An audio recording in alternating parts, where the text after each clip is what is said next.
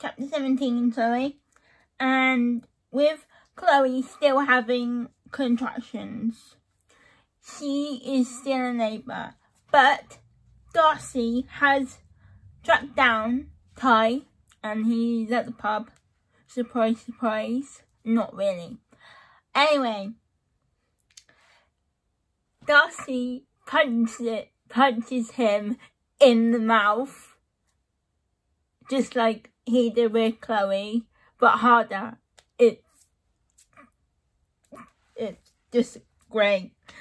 The truth, Darcey tells him the truth, that his wife is finally escaping his controlling and abusive ways and finally leaving him.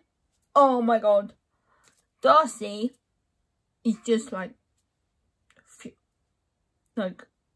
oh my god. She is happy as ever about this.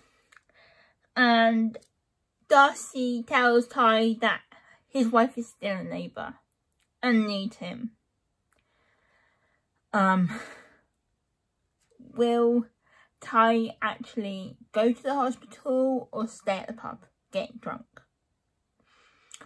Find out next week.